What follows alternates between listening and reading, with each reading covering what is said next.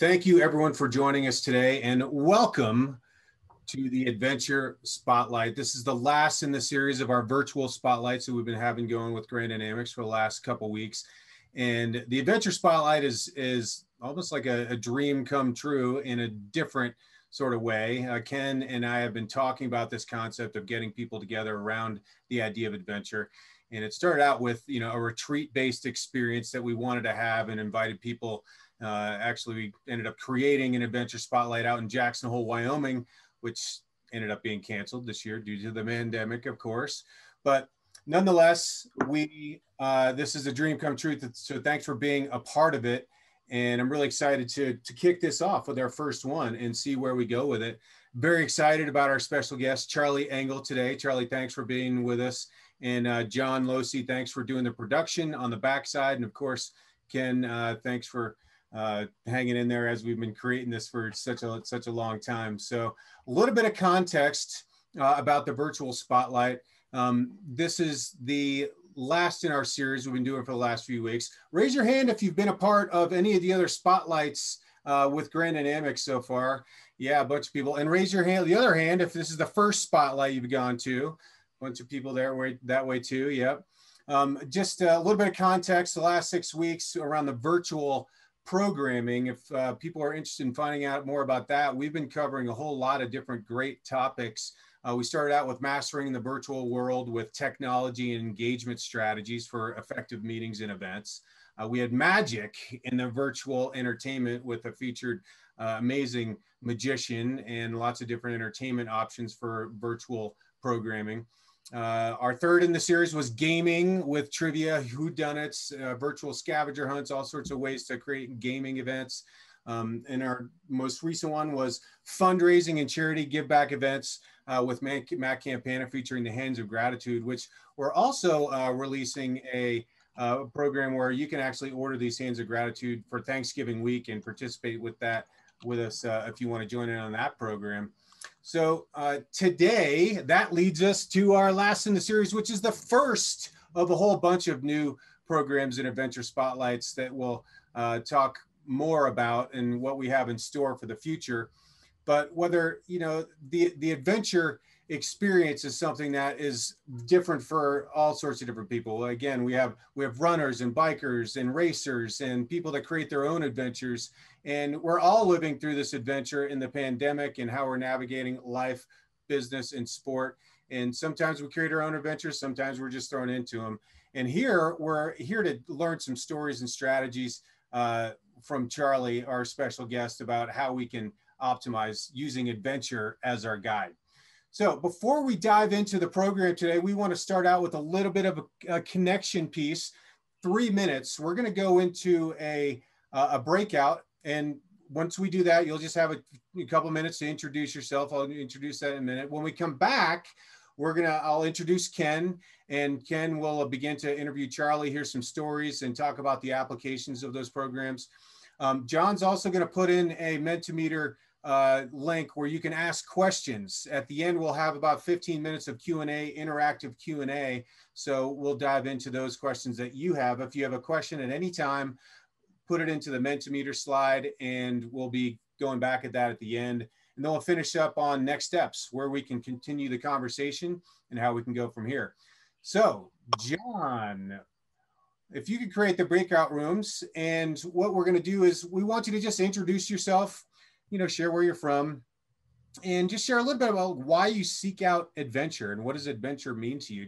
You'll have about a minute each. So 3 minutes, really quick, breakout room. We'll come back and get us warmed up on the topic of adventure. All right, here we go. We're going to send you out to those breakout rooms. Let me know if you have any difficulties. Here you go. Look for the link on your screen and head out to those breakout rooms. Who are you? Where are you from? And why do you seek adventure? Welcome back, everybody. Thank you, John. I like the beard, Ruben. Looking good. Thank you. All right. So is everyone funneling back in? I'm going to do the gallery view. Okay. Very cool. As everyone's coming back in, what I'd love to, I mean, how many people had a very interesting conversation right there in just those few minutes? You meet some interesting people? Raise your hand. Yeah. Uh, just as a way of encapsulating just a little bit of that conversation, type into the chat, a couple words or a word or two that kind of summarizes or highlights your conversation around the adventure part, like why someone in your group seeks out adventure, or just kind of a summary. What did you learn about adventure? Why people seek out adventure, or what adventure means? Just put it into the chat room, and let's see some of those comments. I had a great conversation with Doug Lewis, man, and met a former Olympian who's in the middle of 135,000. I think in the month. Is that right? Geez, yeah. He's like doing some serious vertical. But, the one word that we talked about in our breakout room was alive, right? Adventure makes us feel alive. And, when we're amidst this whole pandemic, what better way to focus on than feeling alive and navigating our life, sport, and business. So, with that, thanks again for everyone for joining the Adventure Spotlight. If you just came in, we just came out of our breakout rooms. We just had our connection piece, and we are excited to get into the program here. We have an amazing special guest, which Ken Lubin will give a proper introduction to in just a moment. But before the introduction of Charlie, I'd like to give you a short introduction of Ken Lubin. And many of you, I'm sure, are familiar and know about Ken Lubin through the LinkedIn group, Executive Athletes. If you don't know about it, you can join that group and follow his posts. Very inspirational all the time. And Ken and I have been talking. We was actually introduced by Mr. Stephen Koch, which you probably guys know, several years ago. And ever since, we've been talking about how we can collaborate and rally a community together and start creating a retreat and live experiences around the adventure concept. And, Ken is a fascinating guy. And, in his real job, he finds, peak executives and puts them in the right position, seeks those folks out. So if there's anyone out there looking for a high caliber executive job, Ken's the guy to help you find that and getting you in the right position. And, on a day-to-day basis, he's always getting out and getting after it. Love our conversations. Every time we talk, we're talking about, what we did yesterday or today and the pain that goes along with it sometimes. But he's an adventure racer, does a lot of alpine skiing.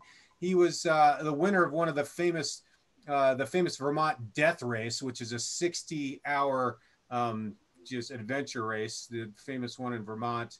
And, in his home life, he has a really cool thing called the Pain Cave. So he goes in there and gets his workouts and loves to share them. So if you haven't listened to his podcast, you can check out his Executive Athlete podcast.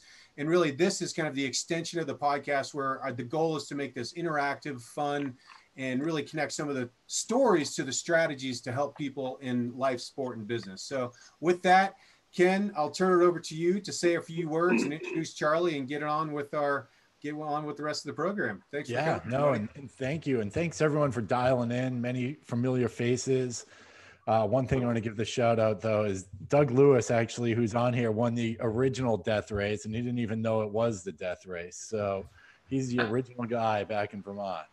So sort of a shout out there. But in all seriousness, this world of executive athletes, this world of adventure, the mix of business, sport, life, and adventure that we all live. And I think many of us every day are just trying to push the limits to see what we can and can't do, from running vertical to just making it through the day sometimes. And so it's been a blast to meet such inspiring people. Thank everyone here for, joining us with this whole thing. But throughout this journey, I've had, it's sort of crazy. I get hooked up with Charlie Engle at this event up in Vermont, a different event, but similar type place up at a farm in Vermont that we were at. And he and I immediately hit it off. And it was very interesting because he's an adventurer. I'm an adventurer.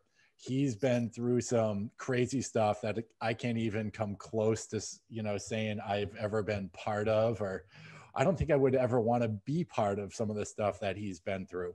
But what I learned from Charlie early on, I remember the first night we're just grabbing some dinner at the hotel, or actually appetizers, is how humble he was, how, you know, he sort of has the ability to go with the flow like no one I've ever seen before. And he's got you know, a unique ability to calm people. He's a very calming voice. He's someone who is always willing to help people and to really service people. So I don't know if you know anything about Charlie, but he's probably got one of the craziest stories I've ever heard.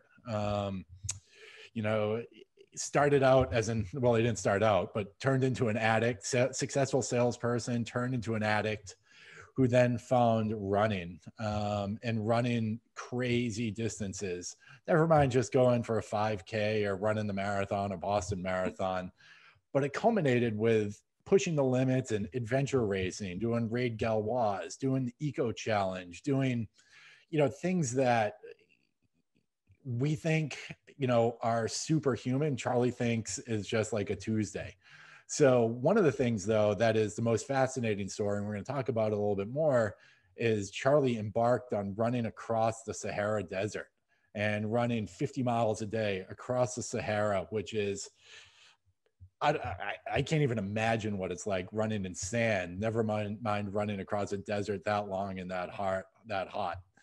But I think that actually pales in comparison to some of his other stories, where after that, or actually he did it to raise money with Matt Damon, a documentary came out, but then was actually in federal prison for a while. And we'll go into that story, but, you know, running 100 miles in federal prison throughout the courtyard is something that is absolutely mind-blowing to me. But Charlie's so humble about it and just kept it rolling.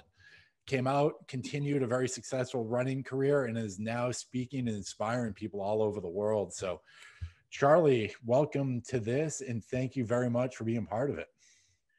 Man, Ken, thanks for that. I need to take you with me everywhere I go. You really helped my self-esteem right there. I don't know if I'm humble anymore after all that. So, but I want to thank you and Tim for having me, and I'm excited about this conversation.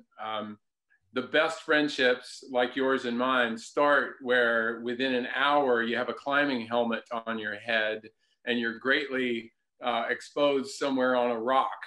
And that's how our friendship started. And I do want to say one quick thing. Shout out to a couple buddies of mine. I see Sean Nielsen on here, and many of you may know Travis Macy. I see he's joined. And for the record, Ken and Tim, Travis should be your next guest. He and his dad, Mark Macy, were the stars of the recent Eco Challenge on Amazon. So an amazing adventure athlete. So anyway, thanks for having me. Let's get this show on the road, man.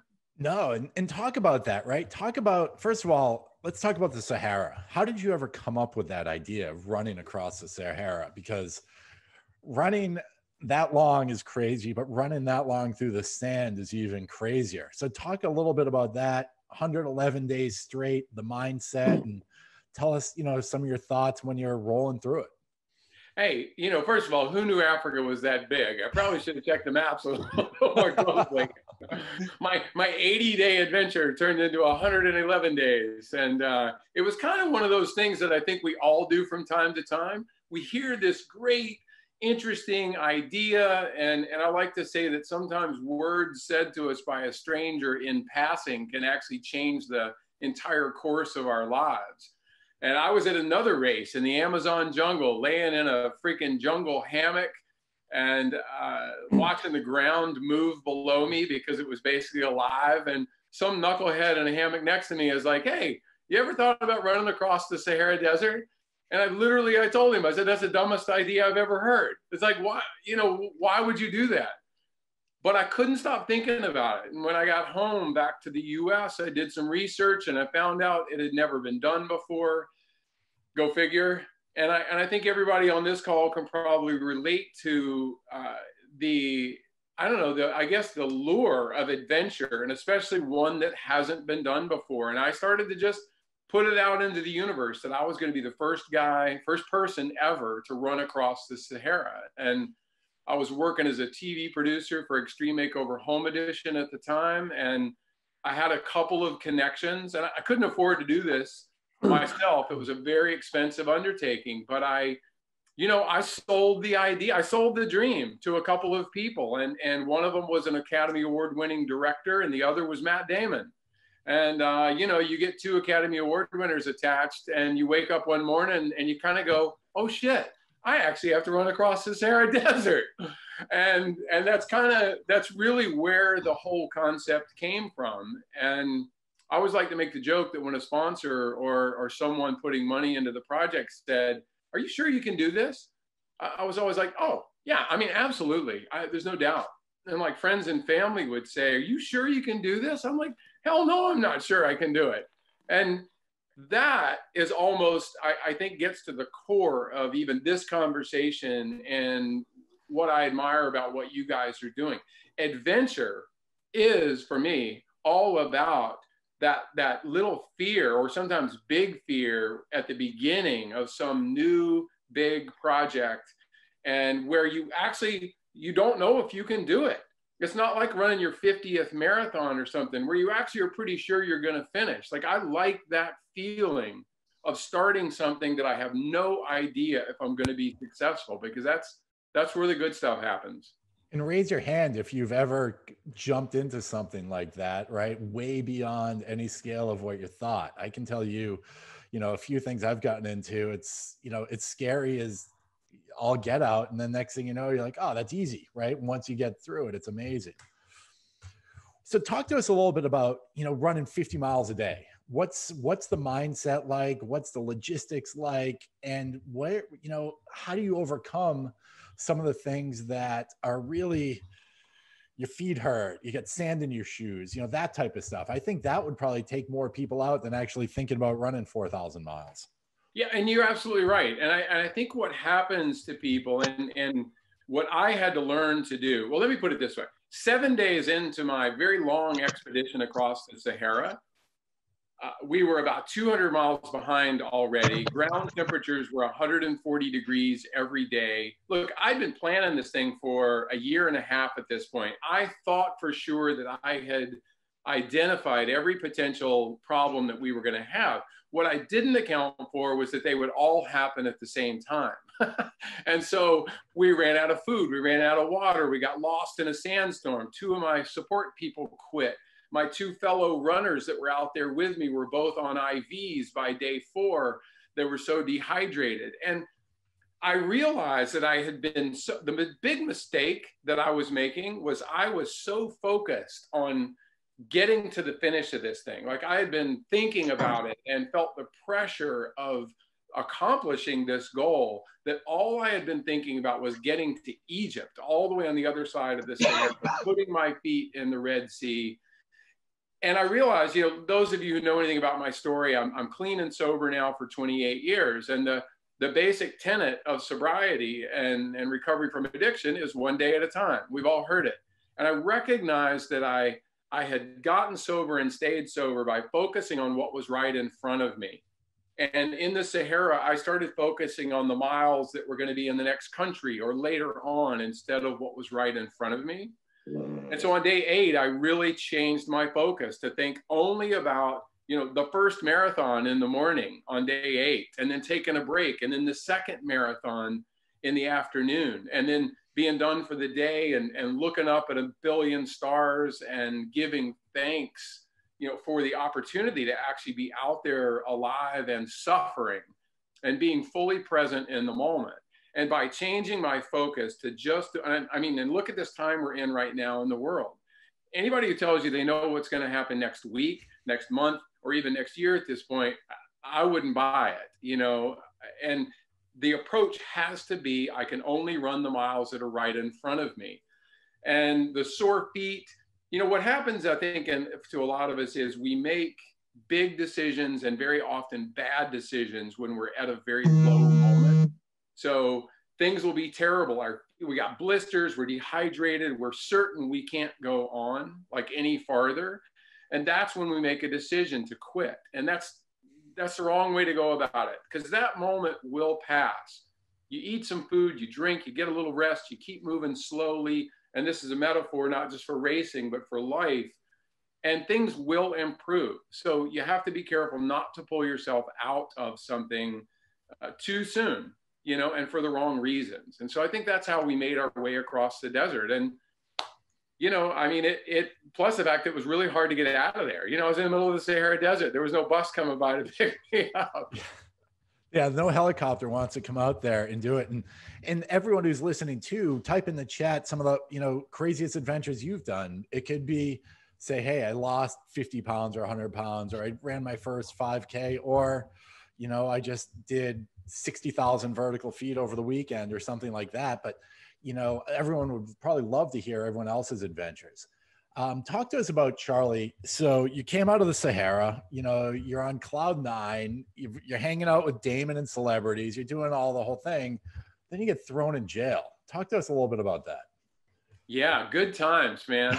You know, this is a crazy story. Yeah, so you know, we ran 50 miles a day for 111 consecutive days without taking a day off. And this, I got on Jay Leno and all the morning news shows and NPR, and I got a speaking agent, you know, signed with William Morris, and I'm speaking and working on a book, and I have all these amazing opportunities. And about a year or so after that, I really was just out running errands in Greensboro, North Carolina. And I came back to my condo, and I saw movement out of the left-hand corner of my eye, and like 6 armed federal agents came and arrested me and put me in the back of a police car. And you know, this is all in my book if anybody wants to read it, but it's the shortest version is a tax investigation had been opened while I was in the Sahara Desert, because apparently the single IRS agent was concerned about how I was paying for this. Apparently he'd never heard of Matt Damon. And this led to me actually fighting this in federal court. And I became the only person in the United States to actually be charged with overstating my income on a home loan application. And this is in 2010.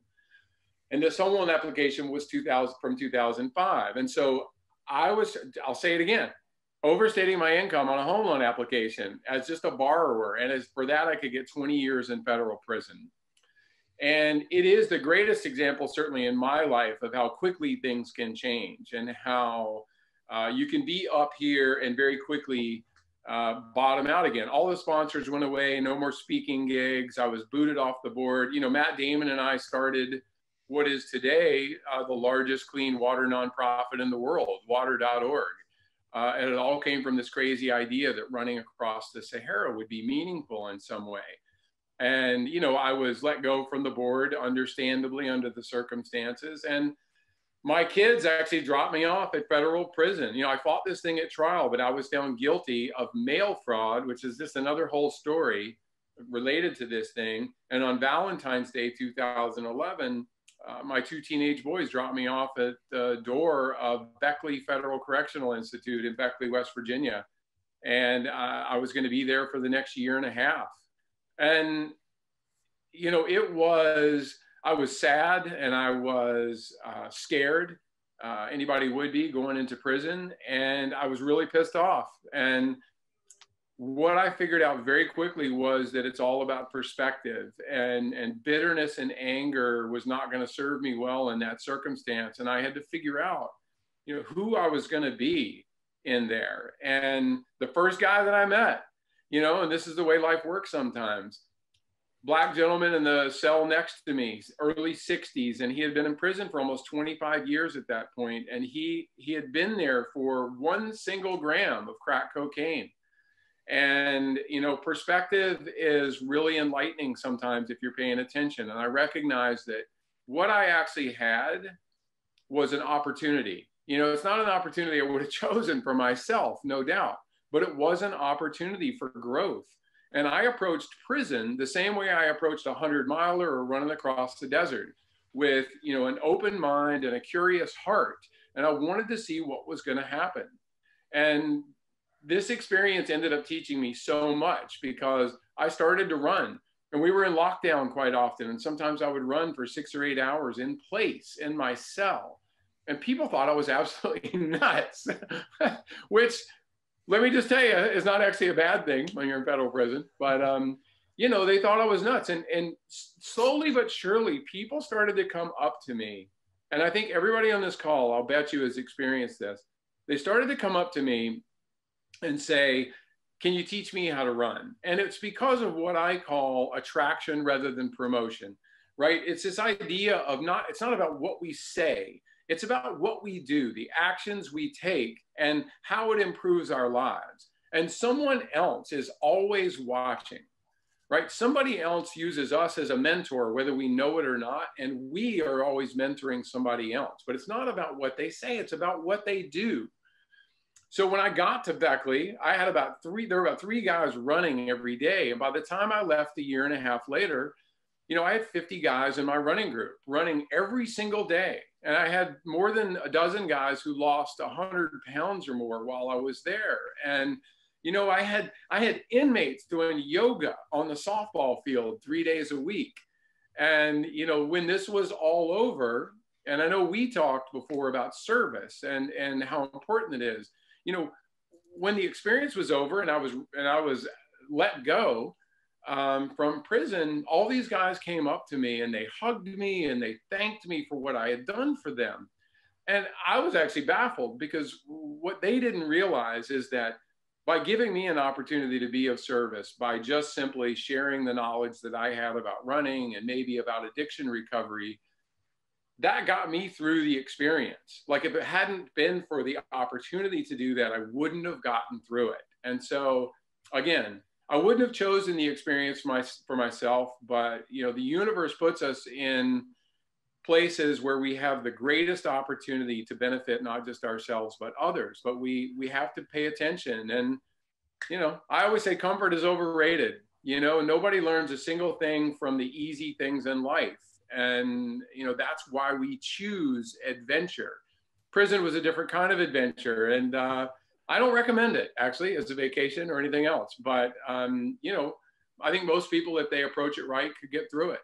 Well, and I think too, and that's what we were talking about earlier, that people were posting on the thing. Adventure is sort of a lot of times what you don't realize, right, is when it comes to you. And believe me, 2020, I think, is an adventure for all of us. And coping mechanisms and mental toughness and resilience. And what you've done there is just amazing. And I think, the resilience piece is huge. And talk to us about that mindset, right? The resilience piece when you're running the Sahara, you're in federal prison, you're coming out of federal prison, right? And then the world is open again.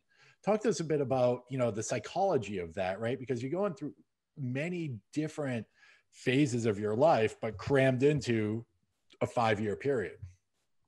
Yeah, man, it's such a great question, because I also acknowledge, and not to get too deep into addiction and recovery, but, when I first got sober years ago, I used AA and running to get sober. And for 3 years, I actually ran like as hard as I could every single day, because I thought if I just ran hard enough, I could actually cut like the addict out of me. I could get rid of that piece of me. And this speaks to resilience. What I actually learned was, through those 3 years, the addict is actually all the best parts of me, right? Everybody on this call is successful in what they do. And we talk about balance quite often, but to be genuinely successful at whatever you're trying to do, there has to be a certain amount of obsession, right? I mean, I've known you for a long time now, and there is an obsession when you take on a project that means that you're out of balance. You have to focus on that thing for a while. And it might be to the detriment of other parts of your life, hopefully not, selling your car and ignoring your family. But, the fact of the matter is, it takes that kind of obsession. And what I learned in that phase was that resilience comes from the willingness to always just focus on continuous forward movement. I can only, everybody knows this, I can only control my effort. I cannot control the outcome. So when I got out of prison, I felt like I was probably, marked with a big giant F for felon, and that my life would never be the same. I don't think I've ever told you this, but like one of my favorite movies ever is Eminem's movie 8 Mile, which sounds like a weird choice, but for those who have seen it, the last battle in this film, this resilience film, is Eminem having a rap battle with this other guy, and he gets on stage, and he actually spends his 90 seconds, talking about the fact that he lives in a trailer with his mom, and his best friend had sex with his girlfriend. Like, he basically dumps all his own stuff out there. The point of all that is that I think very often, certainly for me, I was afraid of what people might think of me and how I might be perceived, especially after my time in prison. And I felt like the only way I could get through that fear was to own it, and was to just get on stage and say, look, this is what happened. I'm not complaining about it. I'm not making excuses. Like most things that happen to us in life, they're a combination of two things: self-inflicted wounds and stuff that comes out of the blue. And if we're honest with ourselves, some of the things that kind of come out of the blue, we do have a hand in creating the groundwork that led to that issue. So I freely admitted that many of the challenges I faced in my life, not just I admitted to myself and to others, though a lot of those challenges were, I had a hand in creating the chaos and the problems in my life. And what it taught me was resilience comes from the knowledge and the experience of going through hard times. Comfort is overrated, and hardship cannot be avoided. To try to go around it is actually a waste of time. No, it's sort of the Stoic philosophy, right? Of them embrace the hard, right? The obstacle is the way. And like you said, is once you embrace that and it's part of life, it is what it is. And I think many of the people listening here are all business people. They've been through, 3 recessions in the last 20 years, 01, 08, and whatever is going on now. I don't even know what to call it anymore, but the pandemic recession. But we always seem to come out of it stronger than we went into it. And I think, Charlie, you've done that. I think a lot of people, if you don't give up, and like you were saying earlier, one step at a time, one day at a time, you can actually, overcome amazing odds. Yeah, well, what happens to us, and you heard me say this a million times, what happens to us isn't nearly as important as what we do about it. Mm-hmm. Good and bad stuff happens to absolutely everybody, and it's packaged differently for each person. I talk about running across the Sahara. Any of you out there who started a business could lay your business and where it started from day one as a metaphor for running across a desert or a jungle or whatever. It really is the same thing, because you have to wake up every single day and recognize that you need a plan, right? We all need a plan right now. But if you expect your plan for today, and I literally mean today, if you expect the plan that you're creating today you're gonna use tomorrow and next week to go exactly the way you planned it, best of luck to you. That's for me. I know maybe my plans are just too disorganized, but I just know that mine don't go that way. And in fact, to try to make them go that way is counterproductive to my learning.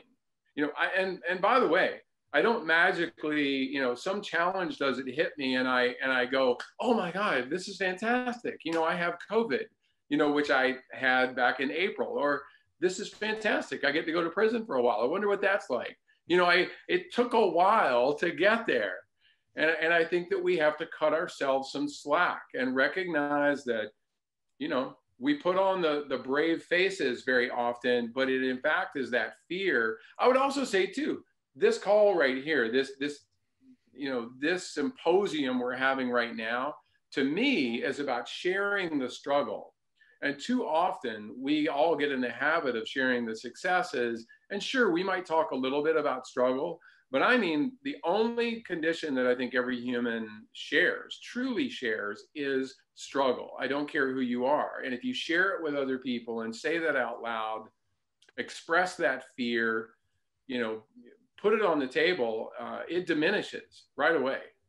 No, and that's the vulnerability piece, right? If you look at generations in the past, you couldn't be vulnerable, you couldn't tell anything, or you'd be like, you know, thrown to the nut house. And now it's just the opposite. It's like, here, let's help each other out. And I think it's a generational thing that's changing. And with social, I think it's actually helps with social media, because you're actually saying, oh, that person's struggling like that, or this person's struggling like that. Or right now, I've talked to a lot of people saying, hey, everyone's got time on their hands. Call someone, send them a note, either check in with them, or if you have any questions, reach out to them, because they're happy to talk about their journey to what's got them to where they're at. And you know, that's what I love about you. Man, you really nailed it. I mean, everybody on this call right now knows at least one person that they should call. That person that, you know, you think about them, oh, I really need to call that person, see how they're doing, check in with them. And yet we don't, you know, and none of us are that busy. We think we are, but I think that that's really important. And this idea of service can be small, and it can be big, but it is the best and fastest and most effective way of getting out of your own BS, at least for me. You know, if I am struggling and I feel, you know, useless, which still happens, you know, I still wake up some days and I judge myself based on what I've accomplished lately, not who I am as a person, because I still feel like I need to check another box, or I need to add another thing to my resume in order to feel worthy of, you know, anybody else's admiration or even my own.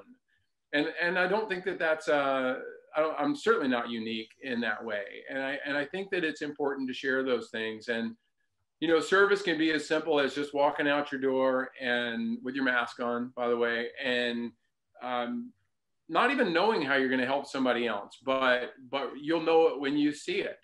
And then it can also take the shape of someone that you just simply reach out to and ask if you can be of service to them, or, you know, in the recovery community, which, by the way, I would be remiss not to say right now, the opioid crisis and drug crisis in this country right now is actually far exceeding anything we've ever seen before. And when and if all of this mess is over, when they tally up all the deaths from overdoses and from, you know, look, man, none of us can even hug each other these days. It's driving me crazy. No, and, I know. You know, it's going to be devastating. And we all need to, like, you know, we need to push for greater mental health services, not just for addicts and recovering people, but for all of us. No, and everyone here, give Charlie a high five. You can do it, you know, do the virtual or type it in. But Charlie, this is awesome. And I know Tim actually has a number of questions too from the listeners. So Tim, I'll defer to you with some of those questions. Yeah, great. Thanks. And wow, thanks, Charlie. What a both fascinating and insightful. It's just like listening to some of just all these different words that are coming out. There's like kind of like light bulbs that I'm listening to. So thanks for sharing the story. And maybe everyone that's listening here, type in one word that just resonates with you, or a few words if you want, from some of the stories that you're hearing from Charlie around some of these insights. We'd love to just kind of see a list of some of those questions, or some of the thoughts that are coming to you that are most relevant. So I do have a series of questions that have been submitted from the gallery.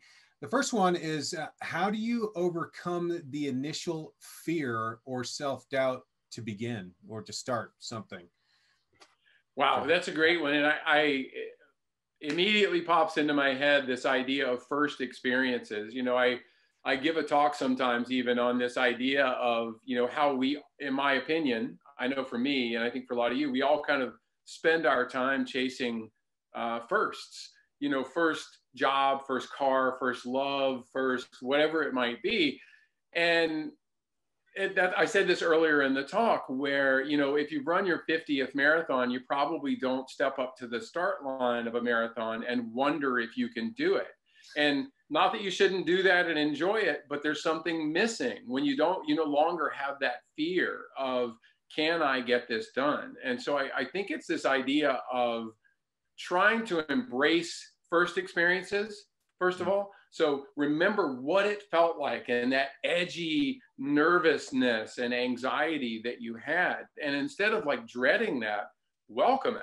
You know, look at the value that came from that. So if you're a runner, you know, move up in distance, go try something you haven't done. If you haven't ever mountain biked or tried an adventure race, if you've got a business, but you've always wanted to do this other thing, you know, a side hustle or a full-on new business, you know, there's no greater fear and more useful fear than the one that comes from discovery. And that only happens when you try something you haven't done before. No, thank you. That's so great. You know, in some of our previous conversations, I know you've mentioned some really great ideas around what are some things that people can do now? Like there's not any races that you can attend, but you know, what are some ideas that that people might consider for like a home-based challenge or something like that? Great question. And I had a guy who emailed me last week, and you know, with all due respect to him, he wanted to know if he could talk to me about running across the United States. And, you know, I wrote back and I said, hey, no problem. I'd love to. Why don't you send me some, you know, tell me what you've already done. And then I'll have a sense of, you know, it's like somebody asking about food and diet. The first thing you ask is, well, what are you eating now? And so he wrote back and he said, you know, I've run a half marathon, 2 of them, in fact. And look, and I wrote back, and with all due respect, I was like, look, man, I hear you. I hear you that you have this idea that you want to run across the US, but how about instead of like starting with 3,000 miles, basically, when you've only run 13 at one time, why don't you plan an excursion across the county that you live in? Like, it's 45 miles. You got to go to the library or to somewhere down at City Hall and get a map of the county, and you can plan this route out. You might be able to just do it on Google. You know where the quick marts are that you can start and stop, and you know, maybe get somebody to support you and come out there and you know, and be there with a vehicle and drinks and food, or just put on a backpack. Point being, pretty obvious. You know, there's stepping stones, and experience does matter. And so in this time right now, we see this proliferation of what's called FKTs, which a lot of you know are fastest known times. People are creating these, you know, these self-adventures all over the world right now. And you don't have to publicize them. You don't have to do anything. But the opportunity to not just enter someone else's virtual event versus just creating something of your own, maybe getting a couple of friends involved or at least some support, it's huge. And it's so satisfying. I mean, nothing to me is more satisfying than making a plan, having it all go wrong, which it will, and then figuring it out. There's nothing better than that. I so agree. I mean, it's and thank you for sharing that. And, you know, the idea is, you know, I'd love to see part of this community of people sharing concepts in this adventure spotlight. And by the way, we just opened up our first Facebook group. Maybe John, you could put the link in there to continue the conversation and to share some ideas. But, you know, the ideas of creating your own adventure, living your own adventure, whether that's, you know, running across your county or swimming across the lake or cold immersion, you know, all these different things. And doing those in staged approach. So a follow-up question to that, great one. Thanks for submitting these questions. We got some great ones. How do you plan for the fact that there are going to be things that you can't plan for? Yeah. No, I mean, honestly, that is where the fun comes in. And I freely admit, you know, it's wrapped up in ego. It's wrapped up in so many different things. And once you accept the fact that things are not going to, I'll give you a great example. I ran across the Sahara, right? 111 days. I kept a journal every single day. I wrote in this journal the plan for the day for 110 consecutive days. I went back and looked at that journal after the expedition, a couple months after, and on like 8 days, it went exactly the way I wrote it down, which means that on more than 100 days, it went either a little bit wrong or absolutely completely to hell.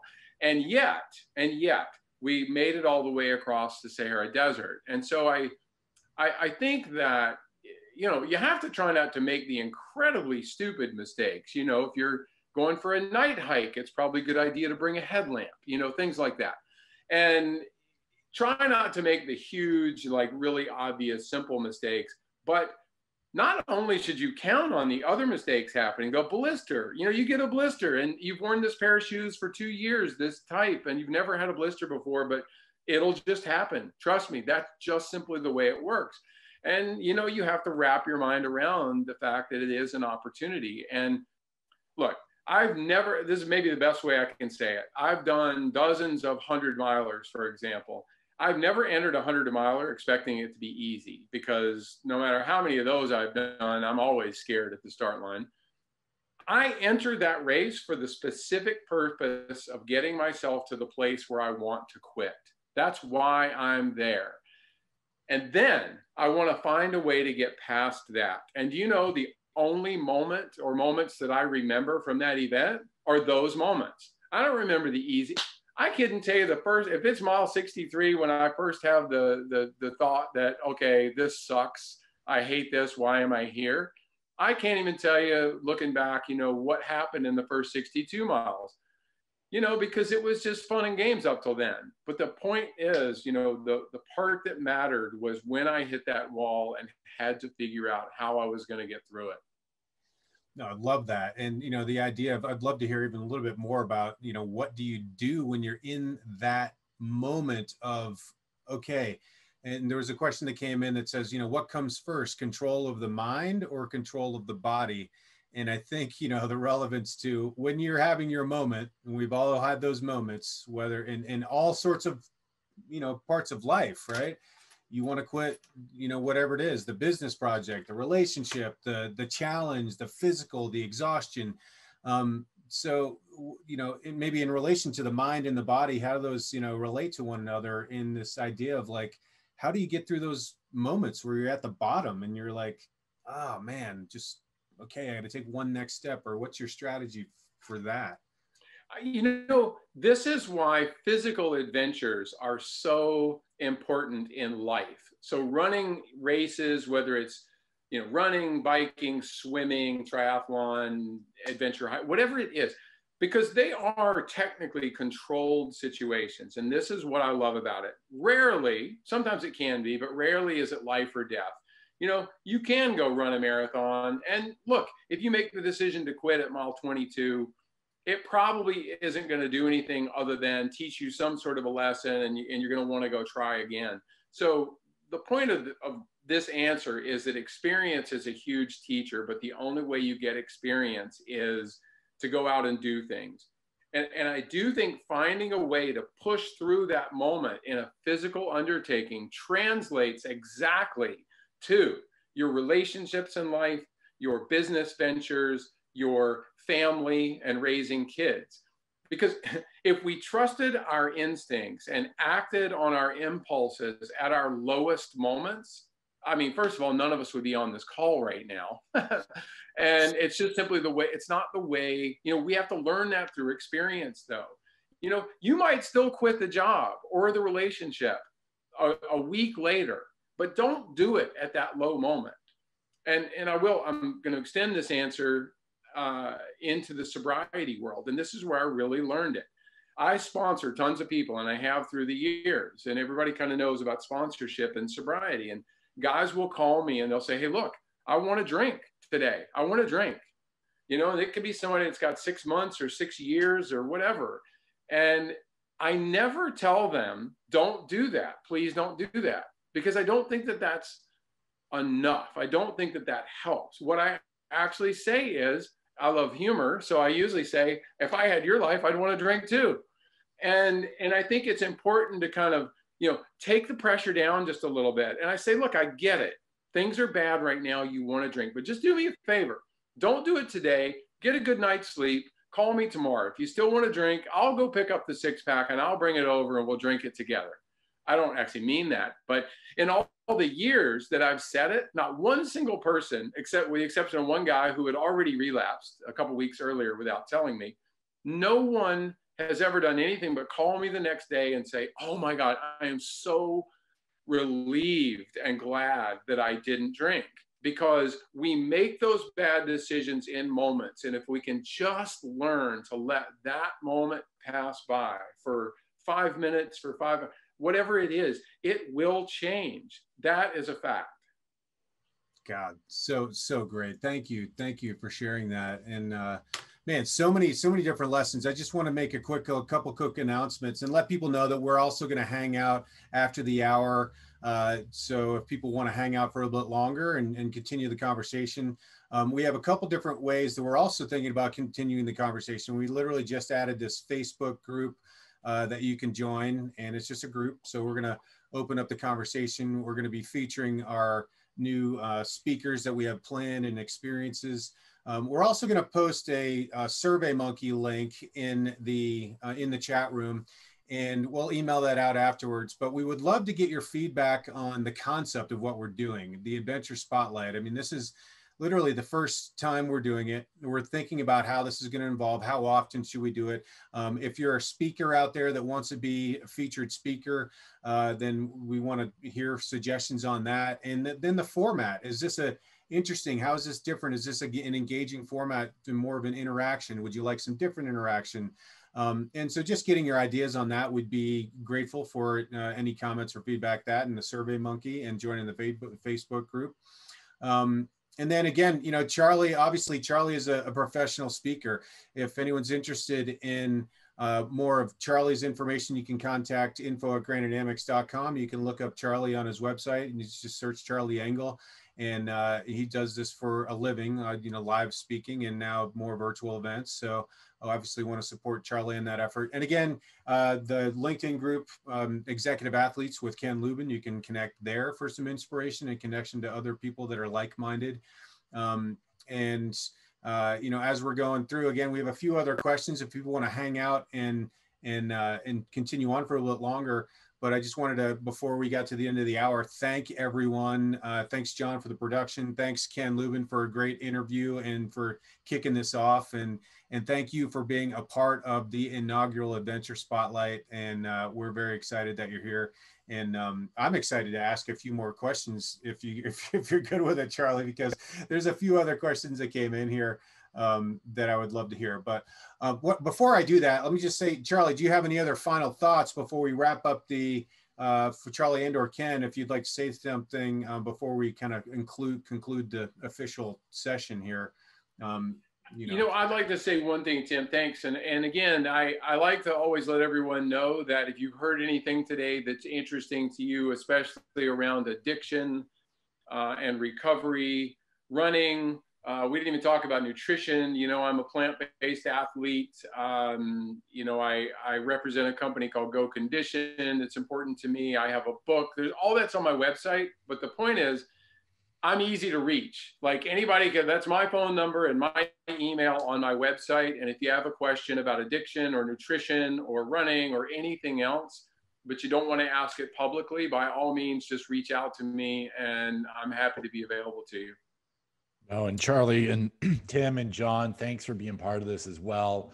Like Tim said early on, this has sort of been a dream of ours to pull this off and really to have it, you know, the importance of getting out there, getting outside your comfort zone and pushing the limits a bit. And I know we're all pushing the limits a bit. I think we're probably all have COVID fatigue. We're probably pushing the limits backwards, but our TV watching limits. But no, in all seriousness, I think there's opportunity to come out of this. I think we're in some unique times, but like someone had asked, Tim, what can you do at home? It just starts with doing some burpees or running in place or, you know, seeing what you can do for 5, 10, 15 minutes, 20 minutes, an hour, 3 hours, but it's all right there in front of us. So thanks everyone for listening and checking us out. And yeah, definitely we'll be around too. And if anyone wants to reach out to me, can reach out to me directly as well. And Tim will put stuff there too. So thanks everyone. Yeah. Awesome. Cool. Well, let's give a big round of applause for Ken and Charlie. And yeah. All right. Awesome. And for those of you that want to stick around a little bit, we can have a kind of a little bit of an intimate conversation for a few minutes. And you know, keep the program going for a few more for those who want to stick around. There was an interesting question that came up I thought would be good to pose for you, Charlie, which was, can you speak to the spiritual dimension of adventure? And, you know, did spirituality play a part? How did spirituality play a part in some of your adventures? But can you speak to that part of it? I can. I can. As you know, I can speak to anything, Tim. So all I do is talk. Now, so look, I'm not a particularly religious person, but as it relates to addiction and recovery, you know, I've learned a certain kind of spirituality, but I didn't really learn it until I finally started getting out into the mountains and into the jungles and the deserts around the world. And I recognized at those moments when I was either by myself or surrounded by a couple of friends and having a particularly sometimes painful, sometimes beautiful, ethereal, whatever that moment might be, it's that sort of shared acknowledgement of the circumstance that lets me know that I'm doing the right thing. I'm in the right place. I would also say that, you know, very often people look at, I like to say I attract people maybe with accomplishments. They want to hear running across the Sahara. I got to tell you, the most interesting part about running across the Sahara was going through 200 or so little villages where I was on foot. You know, I wasn't driving into this village in a Range Rover, right? Or in a Toyota 4Runner. Like, I was on foot, just like pretty much the vast majority of the people that I was encountering.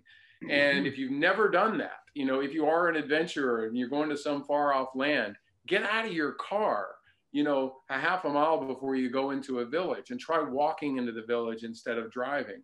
Put yourself in the same position as the people that you're going to see.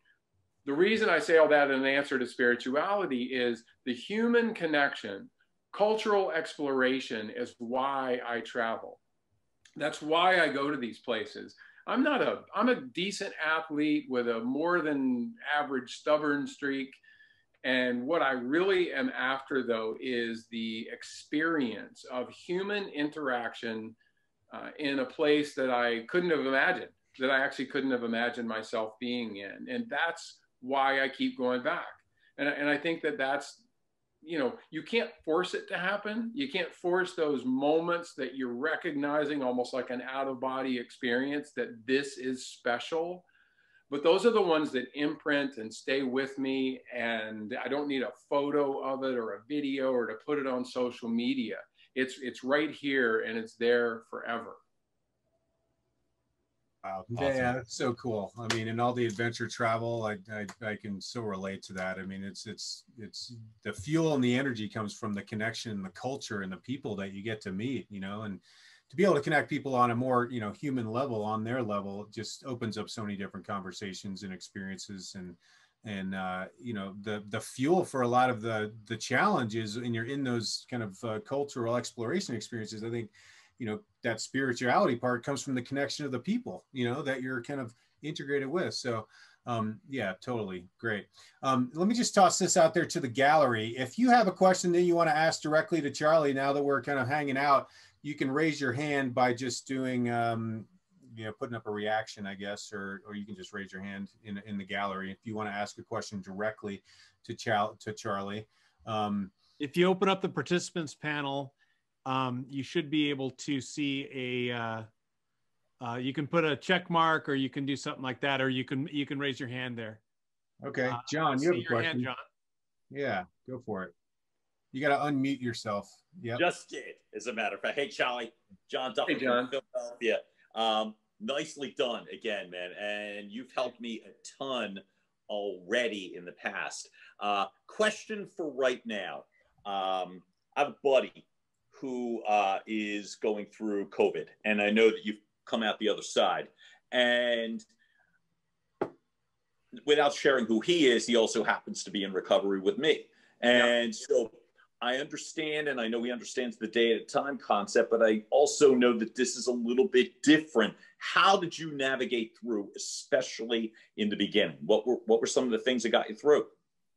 Man, John, what a question, and a tough one. And to be honest, both my wife and I had COVID back in April. And right. While I recovered fairly quickly, she is still to this day very much in recovery. And so we are dealing with it a day at a time. I could actually hear she was on the phone doing a virtual medical appointment just a little while ago when we got started. And, and the fear that I have from that kind of thing, especially as a person in recovery, is almost overpowering. I mean, because I'm okay with look, I put myself in danger a million times. My own sort of ability to survive things, you know, I feel like is well proven, but also, you know, I almost felt like if I had like died out there or whatever, then maybe I would have deserved it. But when it's somebody else that we care about in our lives, I think that's the hardest part. And so with your friend, you have to be proactive. You know, one of the things that we have done a good job of, even at this time, you know, if you're not an advocate for yourself, or if you don't have a friend or a loved one or a spouse or whomever that can help advocate for you, you know, you've got to find a way to be your own biggest advocate. You can't sit back and wait. If you have a concern, you need to get it addressed. And it's harder than ever in this time that we're living through with COVID, because medical staff is stretched and, you know, it's just complicated. But, you know, you, John, are clearly acting as support, and whether you're his mentor or he's yours, it's this symbiotic relationship that comes from shared suffering. I mean, the best relationships are forged in, you know, in the trenches, as we say, and he's lucky to have you. And I'm sure if the situation was reversed, you know, tomorrow, that, you know, you would be lucky to have him. And I think that, again, you know, you know, COVID isn't the worst part about COVID to me is that everybody's situation, everybody's experience is really different. You know, there's very few people that I've spoken to. I mean, because it runs the gamut of people who still don't believe it's real to, you know, people who thought that and then, you know, had a loved one pass away, you know, a week later. So you have to advocate for self. You have to stay connected to recovery.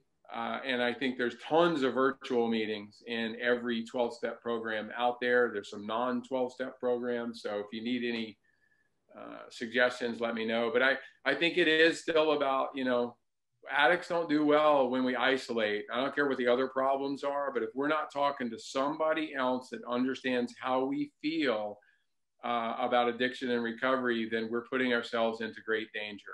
I hope he gets better soon. I'm grateful to you. Thanks, man. Thanks, John. So you can raise your hand if you have a question. I'll add one in here. This was like maybe, that's an interesting one. How did you pitch the Sahara Run to Matt Damon? How did that all come about? Yeah, man.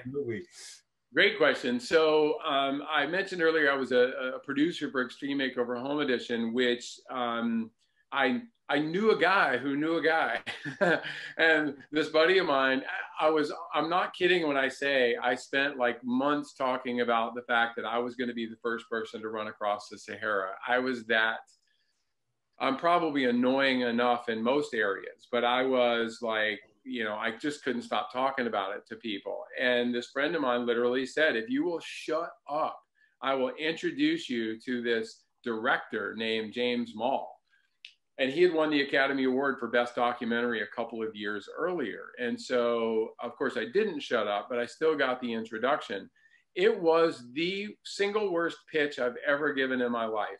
I showed up 15 minutes late to a 30-minute meeting.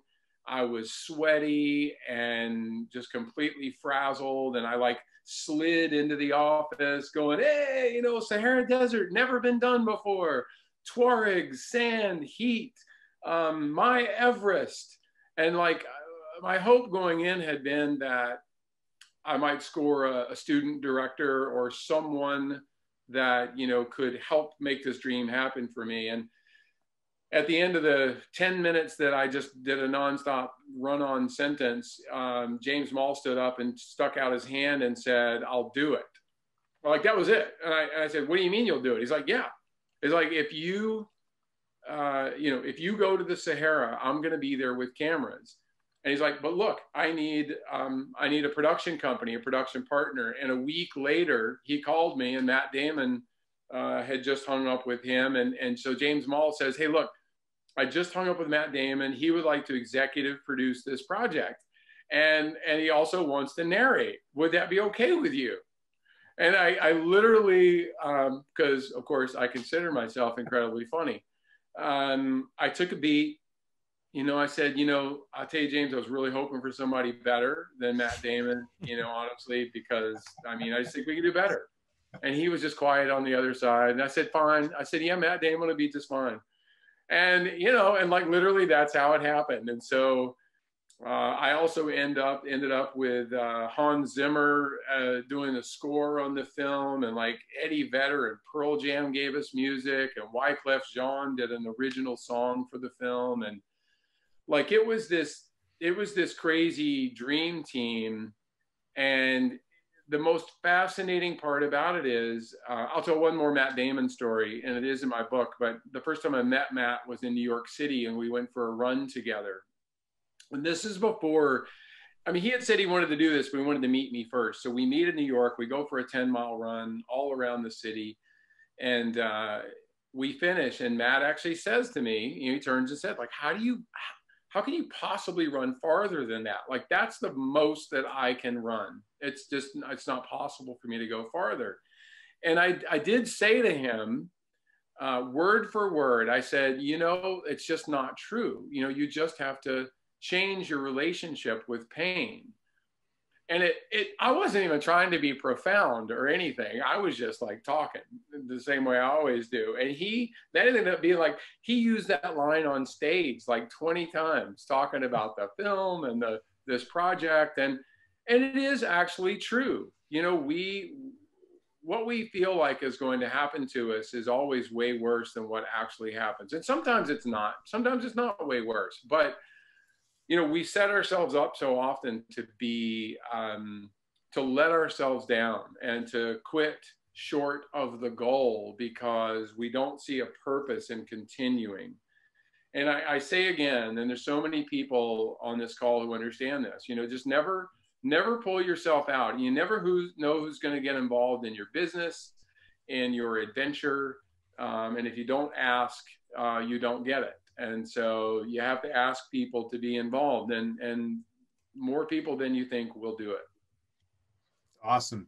Real quick, name of the movie. Where can people watch it? Is it on? Yeah, it's called Running the Sahara. And the easiest way to get it these days is actually just on iTunes.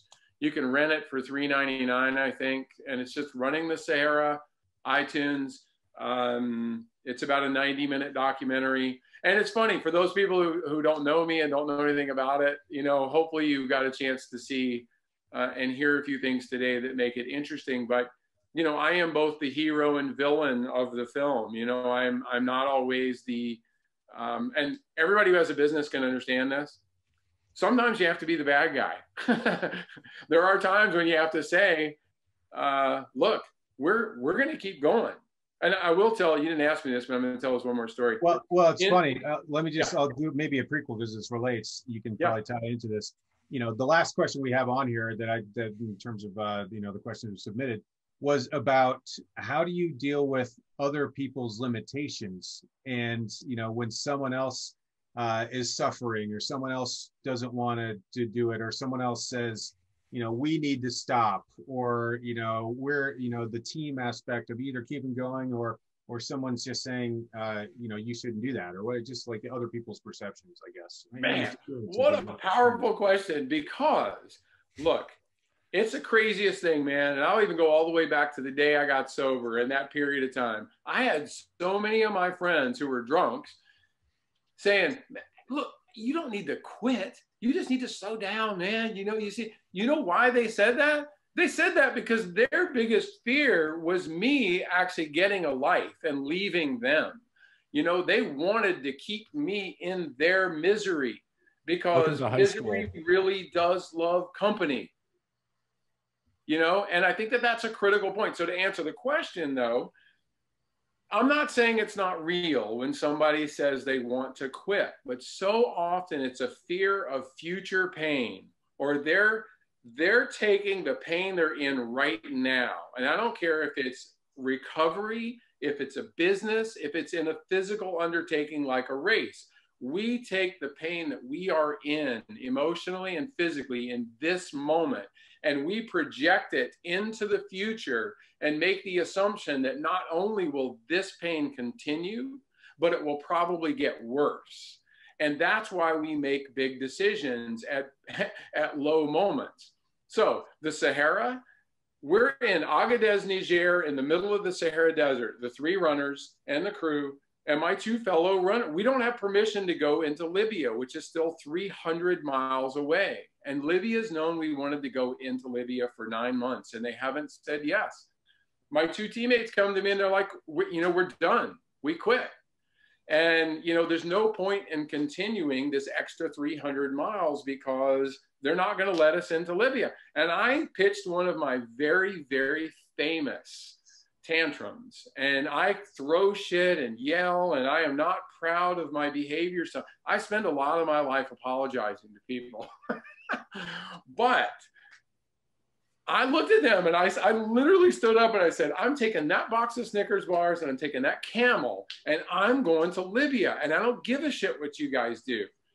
And because I explained to them, I can live with getting to Libya and being turned away.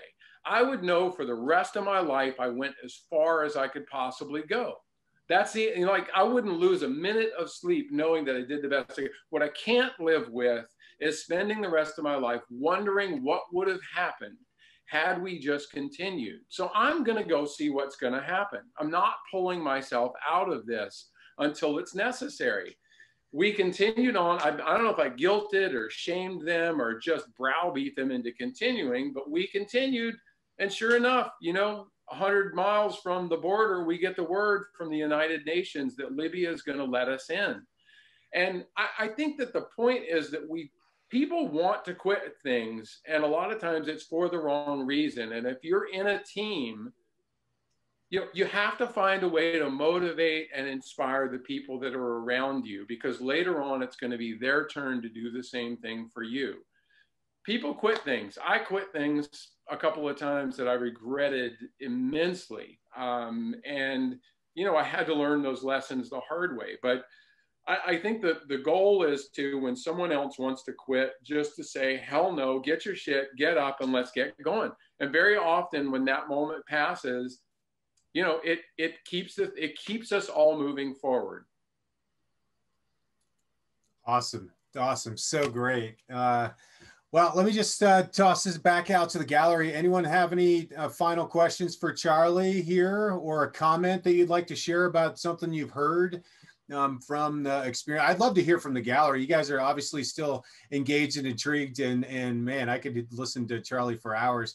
Does anyone out there want to share a comment about this adventure spotlight or Charlie's words or anything like that? I'd love to hear a couple thoughts from you guys about what this experience has been like, being kind of having the interactive and chance to hear directly from Charlie. Anyone want to share a word or a comment there before we bring things and wrap it up? I see Vaughn's comment. I appreciate that. He said, I quit the one that counts, which is, important that I did quit doing that. So there you go. Nice. Anyone else out there?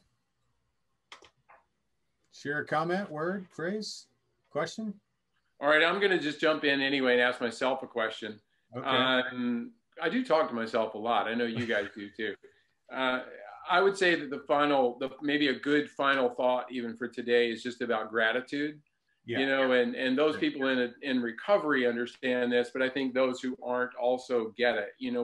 We get focused on the negative, and there's only one way I've ever found, one foolproof method of getting past the poor me attitude and the fear that comes with it. And that is from gratitude. And it is just as simple very often of almost like the Thanksgiving table, for those of you who do that kind of thing, where you talk about what you're grateful for. And, I think that very often it'll serve to get me, I know, out of whatever funk I might be in that particular moment.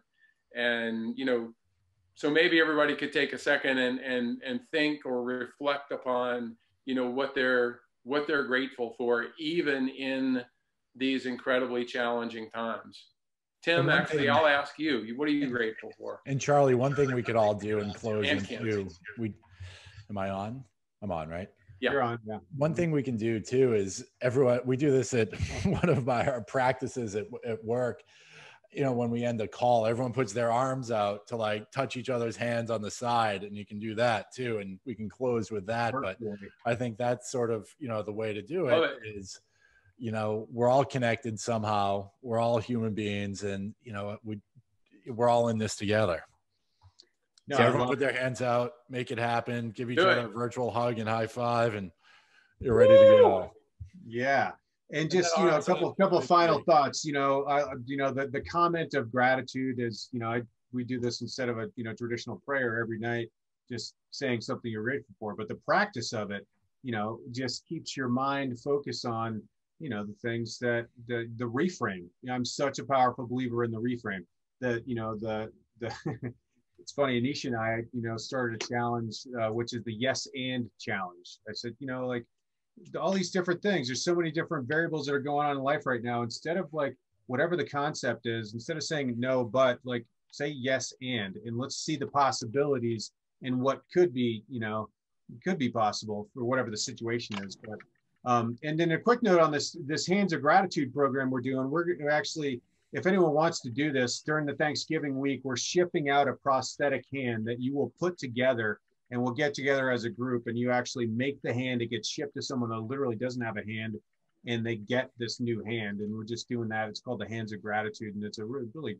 pretty cool thing. It's usually a team building program for corporate groups, but we're just going to allow families to do it and ship people out those hands. But wow. Anyway, you know, I just want to say thank you, Charlie. Thank you, Ken. Thank you for everyone just staying on and for everyone that's supporting that's been here for this, our first one. We'd love for you to fill out the survey at the Survey Monkey if you can, and join our Facebook group and keep this train going, and, you know, sharing the suffering, sharing the challenge, sharing the adventure, and giving us some inspiration and motivation as we're moving through the pandemic and everything else we have in life, business, and sports. So can I make a quick comment, by the way? Sure, please, Sean. Yeah. Oh gosh, I tell you, a friend of Charlie's, I've heard him speak plenty of times, like to me. So, but this was awesome. Great platform. I'm going to do the survey, but I like the way it flowed. You guys, this was really, really great. Did a great job. Thank you. You. Thank you. Thank you for sharing that. And thanks so much for the reminder that comfort is overrated. I'm at a point in my, I'm an uncertainty junkie, and I love adventure. I wouldn't be on here if I didn't, but I'm in a point in my life where I'm, you know, starting a family and this whole thing. And we spend so much time chasing comforts that it's just a really good reminder to stay true to that inner adventure spirit and being uncomfortable, and that bringing the best out of you. That's the biggest adventure right there. Exactly. Talk about being uncomfortable. Yeah. Well, people always say, you know, I want my kids to have it so much easier than I had. I'm like, why? Why would you want that? Like, what lesson, what's in it for them to make their lives easy? They're going to have the same complicated, complex lives we have, and that's the good part. It's the good part. So you have to welcome that discomfort sometimes to move forward. But I want to thank all of you who had such nice comments on the side too. I've seen them all, and I really appreciate it. And I couldn't have thought of a better way to spend the afternoon. Perfect. Awesome. Thanks, guys. Cool. All right. Well, I think we'll wrap it up and move on with the day. Here's to living the adventure, everybody. And again, we'll shoot an email out with the kind of upcoming guests and get this thing rolling and charge into the new year. We are going to have a small group mastermind. If people are interested in joining a small group mastermind, we're going to make that available as we're going into the new year. And so if that's something you're interested in, we'll get some feedback that on the Survey Monkey. And yeah, here's to sharing the resource and living the adventure. Thanks for tuning in, everybody.